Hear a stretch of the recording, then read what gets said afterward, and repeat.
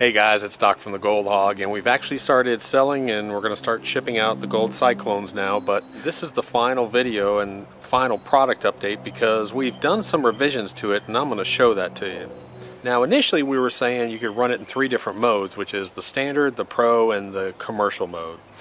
But really, after our final testings on this commercial mode, it is the only way that we're shipping it out. It's just so efficient, runs so cleanly that we're going to be shipping it out. So don't get confused. I've got other videos up there, which I'm going to leave up there, that show the Cyclone running it with 2 rings and 1 ring. But I'm going to show you today a couple of adjustments that we've made on the unit so you know how it's shipping out.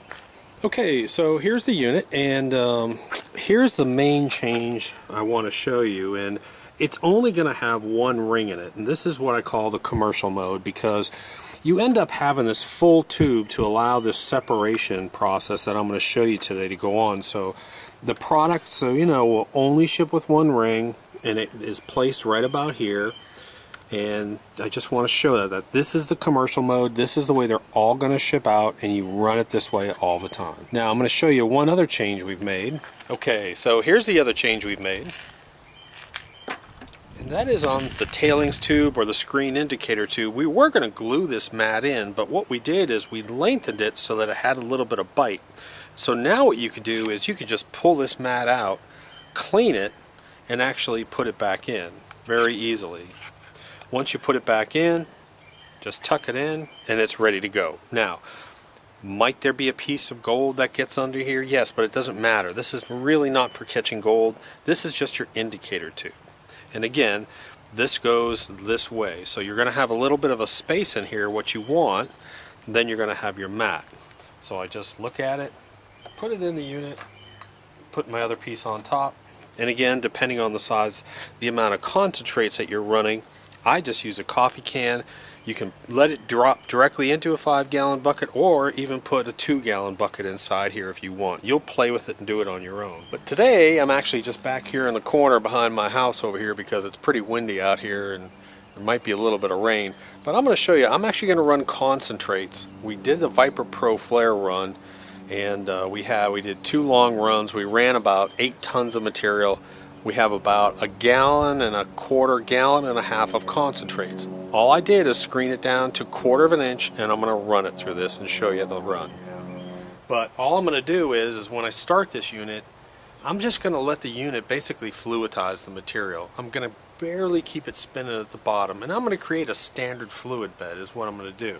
So all I'm going to do is I'm going to turn my lower unit on.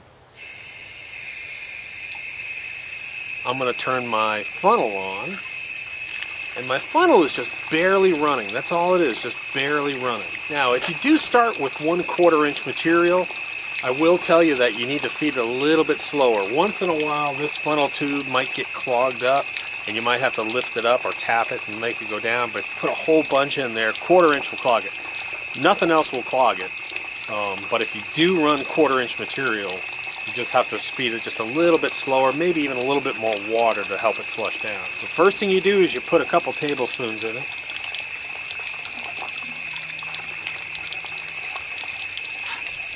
And then after I do that, I'm just going to watch this bottom tube down here, and I just want to see that that's actually kind of spinning, but I want to see that the material's going down so I don't have the flow too high. Now, it's also important to remember that the more that you add more material, obviously this tube is going to slow down, so you need to give it a little more juice and a little more juice as you keep adding material. All the material is going down, it looks good. I look down at the bottom and I can see that that bottom portion is still fluidized. Sometimes you'll see this funnel sort of pause and the material slowly go down. But one thing I did want to show you is I've added 2 or 3 cups now. I wanted to show you what it looks like. And you can see that there's a little bit of fine material up here, clearing out here, and the larger material is down here.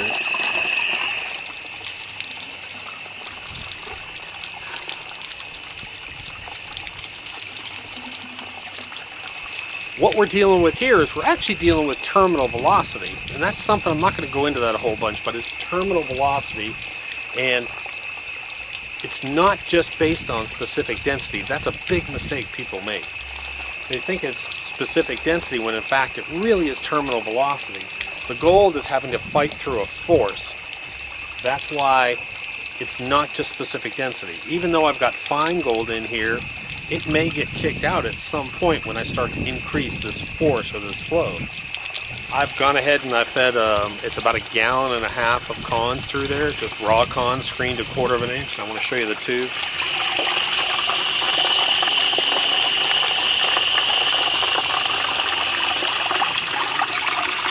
But it's a good lesson to learn that you can see the smaller particles up here.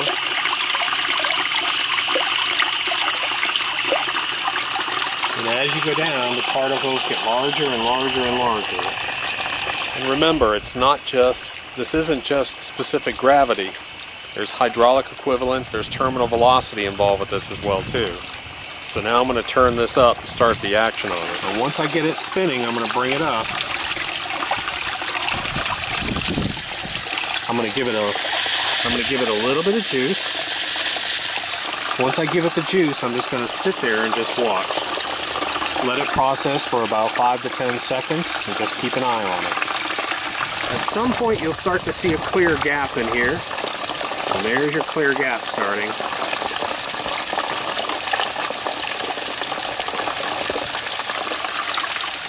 And all I'm doing is give it a little tweak, a little tweak, a little tweak. Let me shut off my upper water. That's one thing I keep forgetting to do. I keep forgetting to shut off my funnel water. The nice thing about running 1/4 inch material is that all these things are round rocks and man, they just pan off real nice. That's about where I'm going to stop it, I think. So I've taken 1.5 gallons of concentrates, and now you can see what I have left. And that's all I have to deal with there. That's pretty nice. Okay, so today I'm going to show you the intelligent way to clean this. Normally I dump it into a pan, but it's easier. You just dump it into a tub. So I'm going to show you that I can't do it with one hand. So all I'm going to do is I'm going to take my funnel off. I'm going to remove my elbow. Up under here I'm going to put a pan, because I will have gold come out right here. There will be gold inside this tailings tube or the screen indicator. That'll tell me what size I need to go to next on this screen. Now, to clean this unit out, you want to make sure you tip it back, because there's gold sitting right in here, right inside, right on that edge. There's gold sitting there on that edge. So I've got a tub down here. I'll show you how I clean it.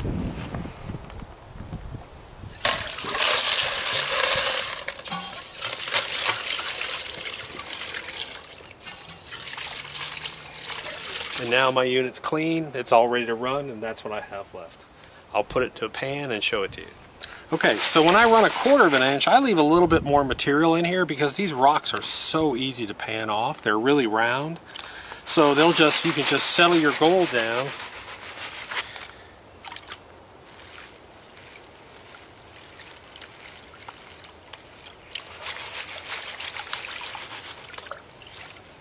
And these round rocks just roll right off.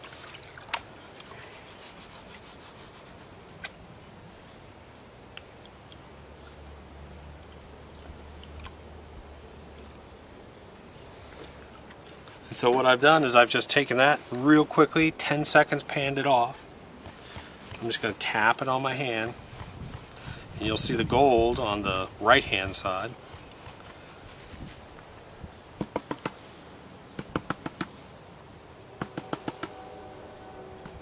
Some nice good looking color there, but you can see the gold in there.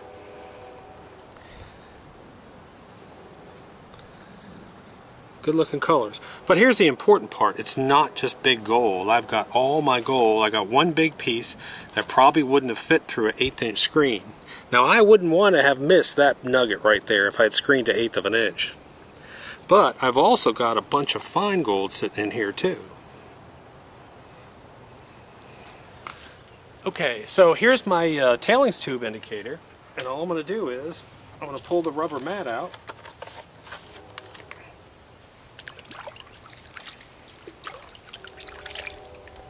Rinse off the rubber mat. Same thing, I'm just going to pan this real quick.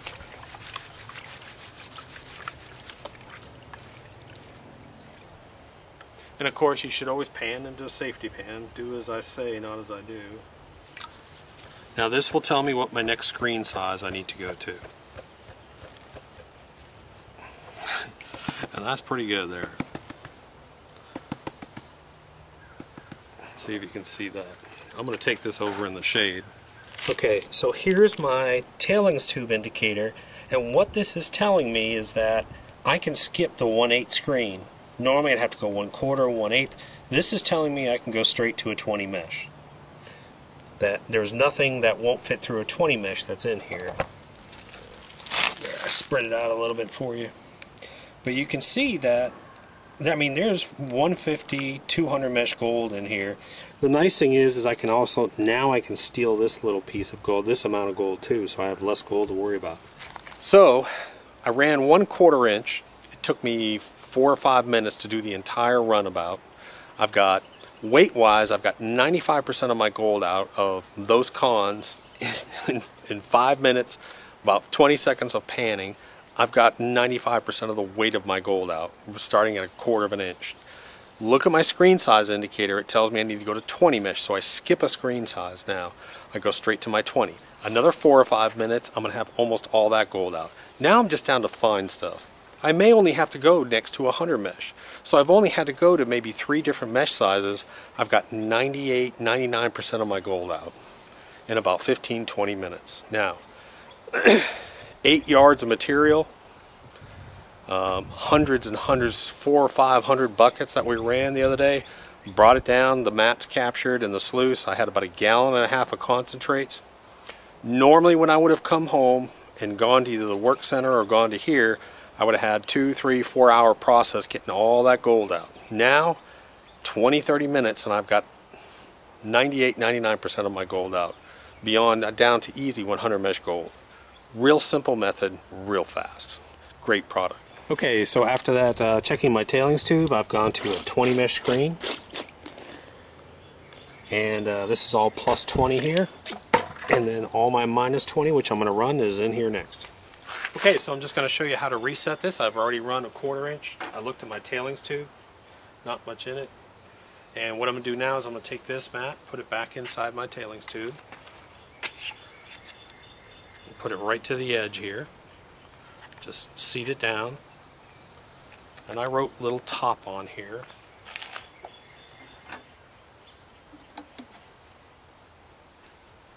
And now I'm going to fire up the unit. I'm going to get my funnel going first. Put my funnel back on. Funnel goes back on. Fire up my funnel. Again, just a little bit of water going through that funnel. Turn on the main unit. Now, here's an important point. The finer you go with this, the less starting water you want to have. And you want to put a test in to make sure that material is falling down.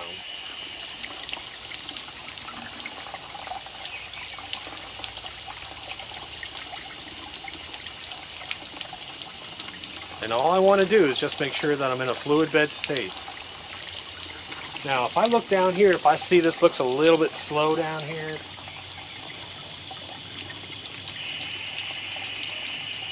I'm just going to give it a little juice and make it fluidized.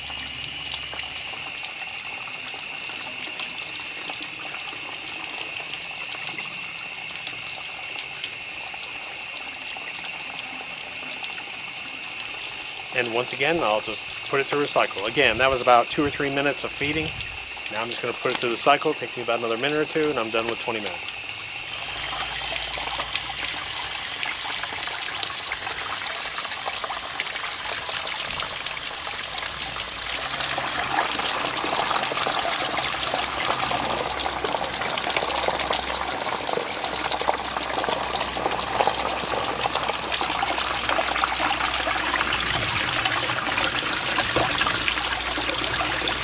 Here, as soon as you start to see that clear line show up, but I can see all kinds of gold inside this tube now. And I'm about going to stop there, I think. I might go a little bit higher, but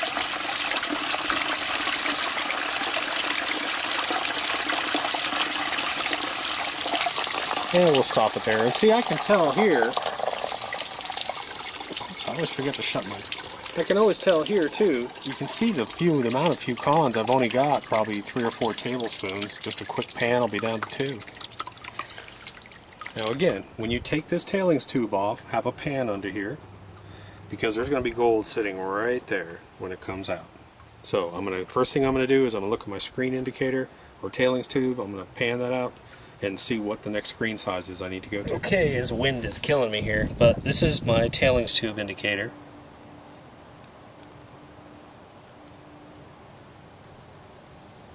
So what that tells me is you know, I see 2 pieces that tell me I might have to go to 50 mesh.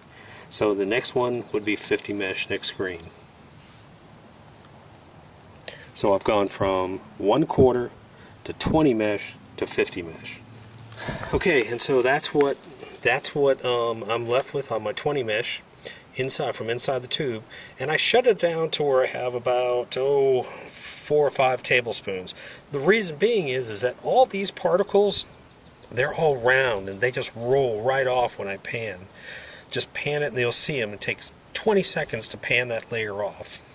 Well, I wanted to give you some sort of, but that's what was actually caught in my tube. So I've got some pieces in here that are plus 50 and minus 20. But you can see that how much gold was actually pulled out by that first run. I really don't have a whole lot of gold left. Beautiful part about this system is you don't have to classify all of your all your 1/4s, 1/8s, 20s, 30s, 50s, 100s, 150s. You can do that, but doing it this way just saves you a little bit of time. You can just run through this material, just put it all through at 1/4, put it all through at 1/8, put it all through at 20 mesh, run it through 3 or 4 minutes, boom, boom, boom. You'll have the majority of your gold out. What I do is when I'm in the active season, we don't spend a whole lot of time on a few specks that may be left in that black sand. We actually put that aside. We have what we call our trash cons. And our trash cons we just leave to the side, and during the winter time we'll take that, we'll run it to the gold cube, concentrate it down, then run it through again. But I'm pulling 98% of my gold out, maybe even more based on weight. Probably within 15 to 20 minutes whenever we have runs here, so that makes life a whole bunch easier. Anyway guys, we're now shipping the unit as I showed it today. Hope you enjoyed the video, hope you use it, hope you like it. Thanks.